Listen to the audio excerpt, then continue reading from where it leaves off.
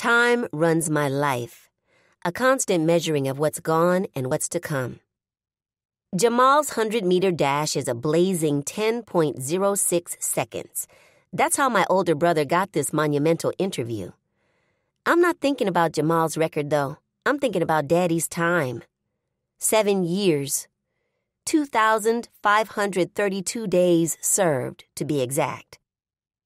This running clock above my head's been in place since his conviction. That moment branded me. Mama gripped the courtroom bench to keep from collapsing as each juror repeated, guilty. I looked to Mama for an explanation. The empty look in her eye cried out the answer. Death. Since then, it's tick-tock. Here at the TV station, Jamal rocks steadily in the guest chair, watching highlights of his track career with a producer during a commercial break. He glides his hands over his fresh barber cut, his mind more likely on the camera angles that'll best show his waves. We're true opposites, despite our 1-year difference. He's patient, calm, thinking, living, loving. He's everything on the outside I wish to be, bringing people in when 9 out of 10, I'd rather push them out. That's why I hate that my mission crosses paths with the biggest day of Jamal's life. 5 minutes and 37 seconds until showtime. As the commercial nears its end, I don't have to look up to know Mama's leaving the makeup room. The click of her heels echoes past a crew of engineers and radiates as she circles around Jamal to the guest seating area on the side of the studio stage. She enters like only a proud black mother can, hair all pressed and curled, with a sharp black skirt suit that fits her curvy figure. Mama's been name-dropping everywhere she can about the news anchor Susan Turek showcasing Jamal as a top athlete. I expected a live audience, but the set is a small studio and crew. I look out to Susan Turek's interview desk with a backdrop image of Austin, the state capital. They've pulled out a white couch so there's space for my family to join Jamal at the end. Mama smiles at Jamal, then at my little sister Corinne, but I swear she throws some silent shade my way. Her not-so-subtle warnings have been going on for the past month. She knows I want Daddy's story to seep out. But Mama has made clear there is no room for Daddy on this occasion. Not because she don't love Daddy, but because she wants Jamal to have a clean slate at college as Jamal. Not Jamal, the son of a murderer. If it was a few years ago, I'd understand. But Daddy's got less than a year.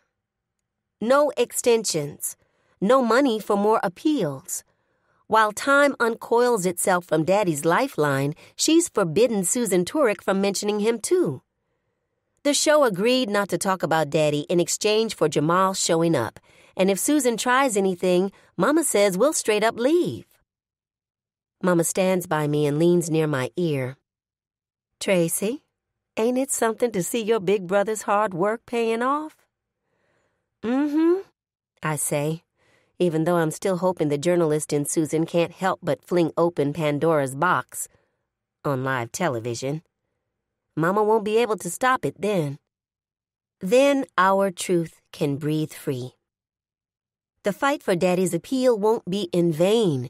People will finally hear the truth, wake up to the fact that Lady Liberty has failed us, failed so many others. Angela Heron floats into the room with a twinkle of excitement in her eye. Her long blonde hair bounces with an unstoppable future. Angela's a new production intern for the Susan Turek show, even though she's only a senior in high school, weeks away from graduating with Jamal's class. It's no coincidence that her dad owns Heron Media back in Galveston County, where Jamal's worked the past 2 years. She'll always have it easy. I've worked my ass off to be in the running for the school newspaper editor next year, so just maybe I can get into college internships early. Meanwhile, she's already advanced to a position most college grads can't get. Nervous? Angela asked Jamal. Nah. Jamal's foot taps as he tries to play it cool. You got this. Angela hands Jamal a sheet of paper.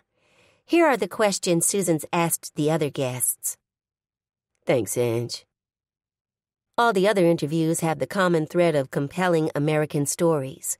A boy who battled cancer, an almost career-ending torn ACL.